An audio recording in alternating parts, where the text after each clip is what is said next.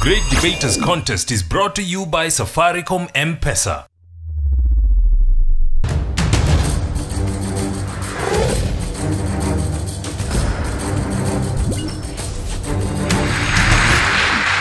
We are waving our banner from Ngiriambu region. This is the Great Debaters Contest, and I am Austin Nyambok. And I am Mariam Bishar. It's a battle of the fairer sex today. On stage we have Kabare girls going versus Ngiriambu girls, and they're debating on whether people with HIV and AIDS should be profiled for ease of treatment.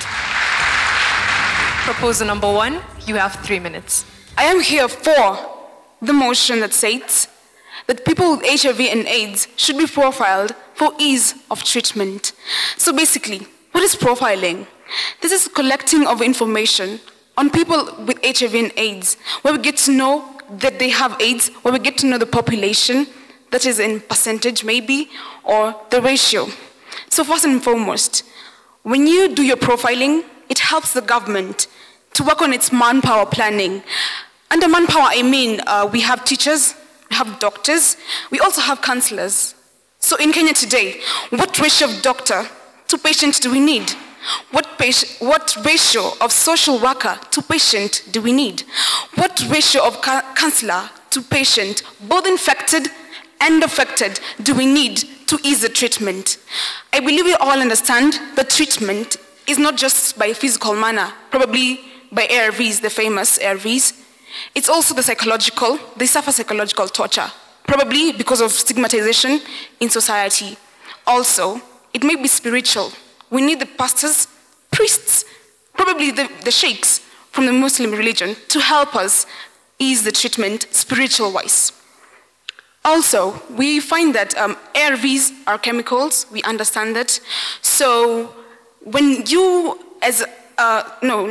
someone suffering from HIV and AIDS seeks other medication, probably because of opportunistic diseases, state like pneumonia, malaria, state them, they may have a profound interaction that is the ARVs and the other pills, whereas because of the naive state of the person who does not have your profile, who does not understand that you as a person are suffering from HIV and AIDS.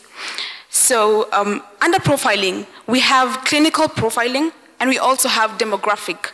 So under clinical profiling, this is whereby we collect information clinically. We are able to understand how is this HIV spreading, at what rate, what are the effects, the symptoms, after how long does it manifest? Is it a week, a month, a year, maybe a decade? People do live wrong, right? So alongside clinical profiling, we also have epidemiology. This is a study of the causes, the effects, and symptoms of certain epidemics. We all understand that HIV is a great pandemic and epidemic. We need this profiling to ease the treatment. Thank you. First opposer, you have 3 minutes for your opening remarks. Opposing the motion is Nderito Christine Kabare Girls High School. On to my first point. When you profile people with HIV and AIDS, it means you have to get data from the persons individually. And for one, when you want to derive some data from somebody, the person may not be willing. The person will be like, what do you want to know if I have the disease? How will it help you even if you want to know I have the disease or not? You told us that when you're profiling, you have to know the cause of the disease, right? And when you want to know the cause of the disease, you have to ask the person, if at all you have the disease, how did you get the disease? It will be very hard for the person to say, I got the disease in 1, 2, or 3 ways. And this one, obviously, intrudes into one's privacy. Also, it leads to discrimination. When you want to profile some information, like in the US, a research done in the US, they profile according to the races, which we know it's illegal, but it is still happening. When we profile and know, for example, a number of blacks have the disease, a number of whites have the disease, it leads to fear. These people fear because they don't know what the next step the government might take against them, because like everybody knows, oh, we are the whites, we have the disease, or we are the blacks, you have the disease. Also, when you start profiling, it's a long process. You have to collect data, not only from one country, not from one person, from very many people. This one, it leads to wastage of resources because one, you waste time, you waste labor, and you also waste money. In the process that you'll have time to keep asking people, how did you get the disease? Which opportunistic disease do you have? And this time would have been used to do something else. For example, that time can be used to improve something in the community. It can help us in community development. That money, that labor you have used, labor includes the doctors, the counselors. That labor, instead of having the doctors and the counselors who will not be given information by the people, why don't you take the kazi kwa vijana? They do nice work instead of using all our time on profiling people who are not willing to give information. Thank you. We'll hear rebuttals now.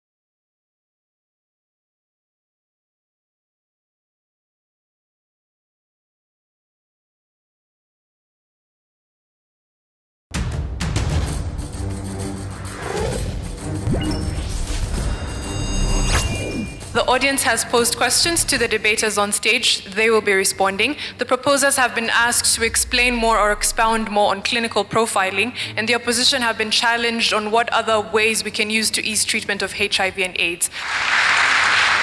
Proposer number 3, you have 3 minutes. My name is Getare Lovi Mukami from Ngiriambu Girls High School. Clinical profiling entails... What is clinical profiling? That was your question.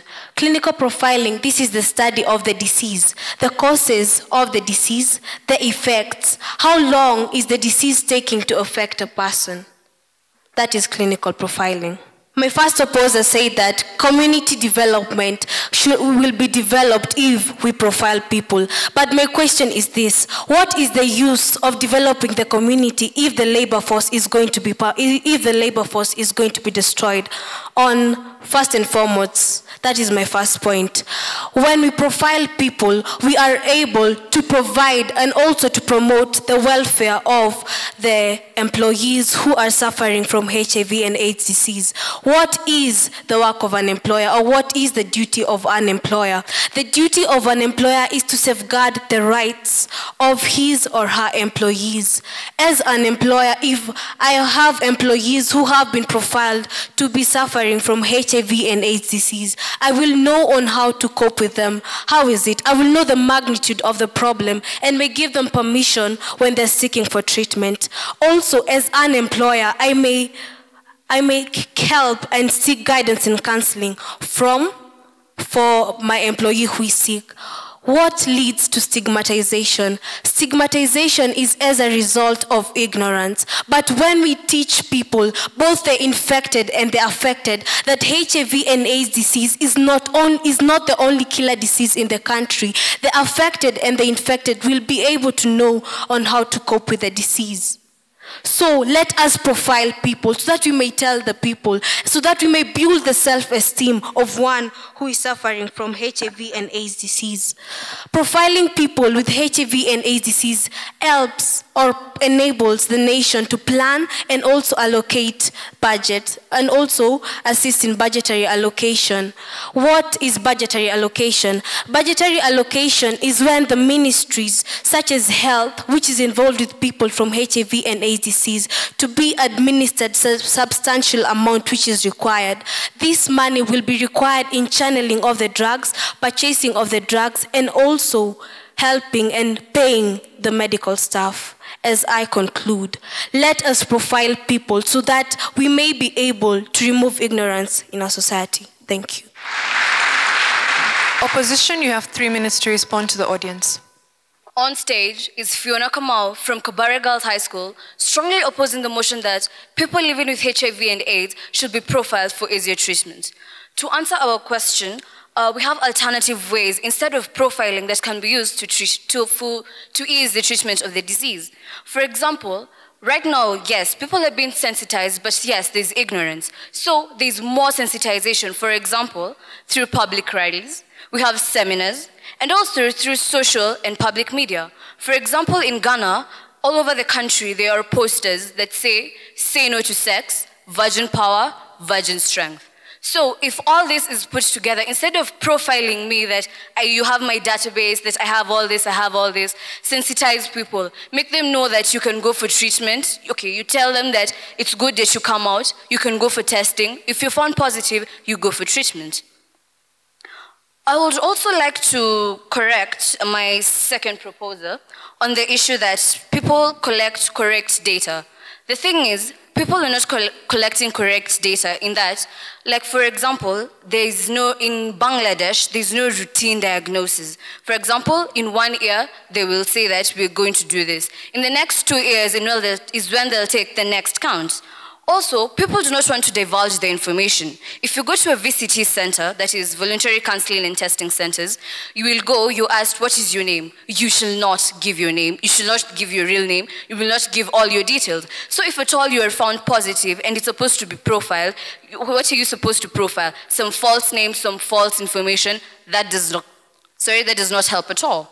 Also, the government does not have follow-up programs. I know that there's this number of people that have HIV, but what am I doing about it? I'm not doing it regularly. If at all you're doing anything about it, you're not doing it regularly. Also, HIV is not exactly a threat as such, because if you look at it, insurance companies are also getting into insuring the people with HIV and AIDS, meaning that it's been curbed such that it's no longer such a threat. So if we waste all our resources on profiling those with HIV and AIDS, what about killer threats like cancer? Currently, if someone is diagnosed with cancer, you have to go for chemotherapy, radiotherapy, and eventually, probably, you will die in a shorter span than HIV. Thank you.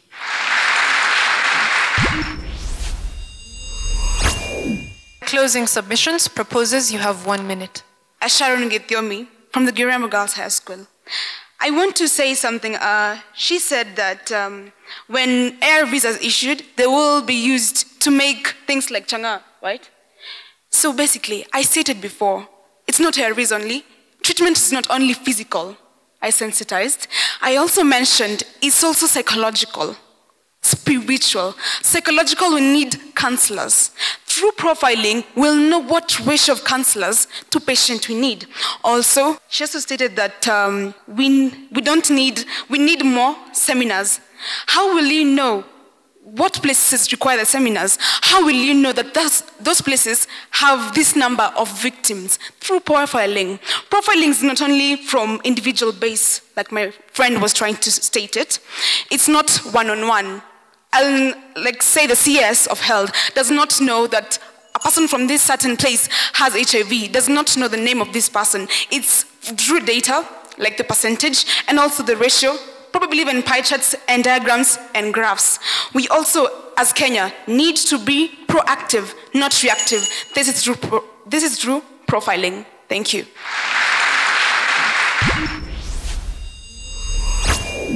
Opposition, you also have 1 minute for your final submission. My name is Christine from Kabare Girls. You said that profiling is not only physical, it's also psychological. Instead of asking for somebody for some piece of information that they're not comfortable with, why don't you call for a general seminar for those with and those who do not have, so that those who do not have can encourage those who have, and they can preach the gospel that when you go get treated, it will help you more.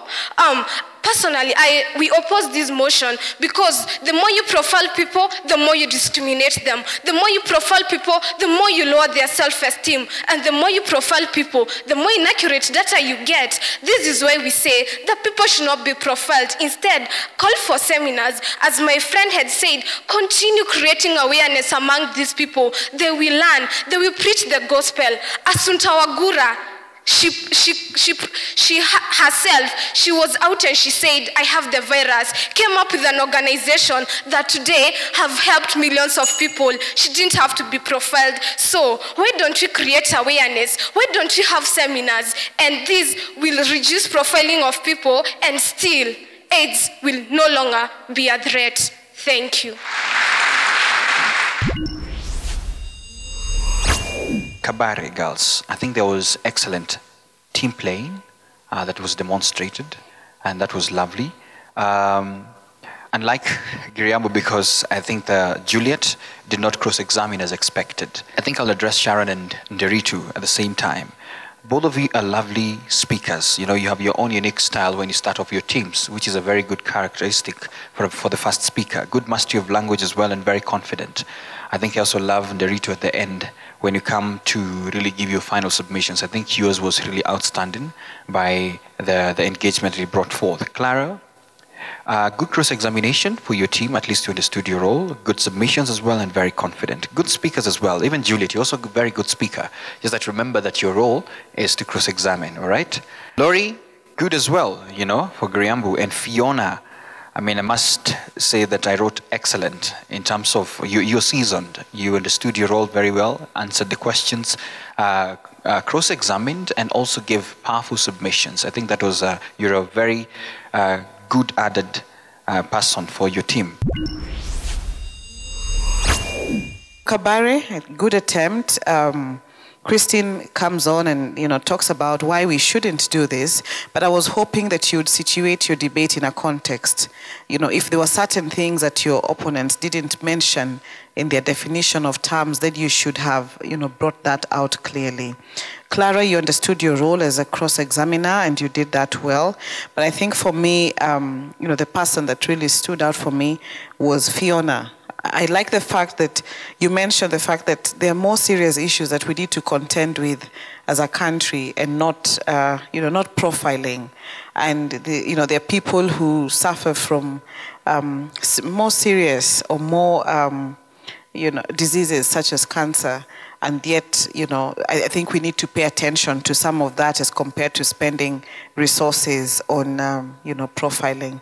Good job, and all the best to the two schools. Sharon for Ngiriambu and Christine for Kabare. I think I'll comfortably give it to Christine when it comes to role fulfillment as the first speaker. Nonetheless, Christine, you did not define your terms. And you see, Sharon defined her terms and she explained herself. And she talked about clinical and demographic profiling. Nonetheless, the aspect of clinical profiling, it was not clear to the audience and also to the judges what exactly you meant by clinical profiling. Juliet and Clara did not raise the issue of cross-examination, or did not cross-examine. So you failed to fulfill your role. And by that, you lose a couple of marks.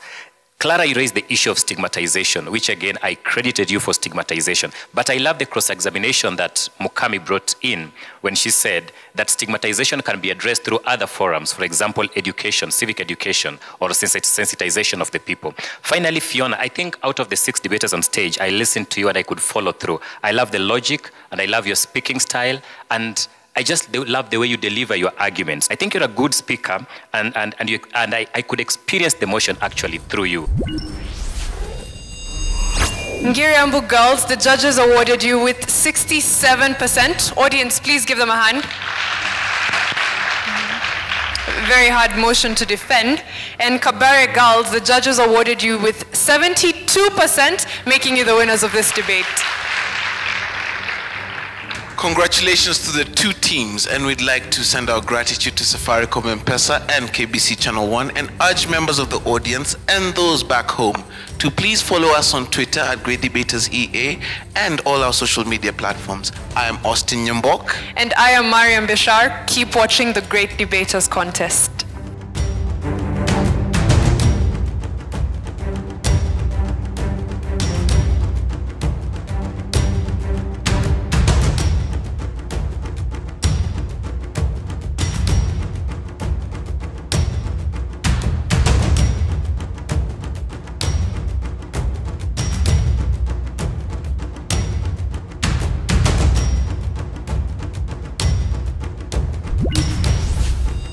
The Great Debaters Contest was brought to you by Safaricom M-Pesa.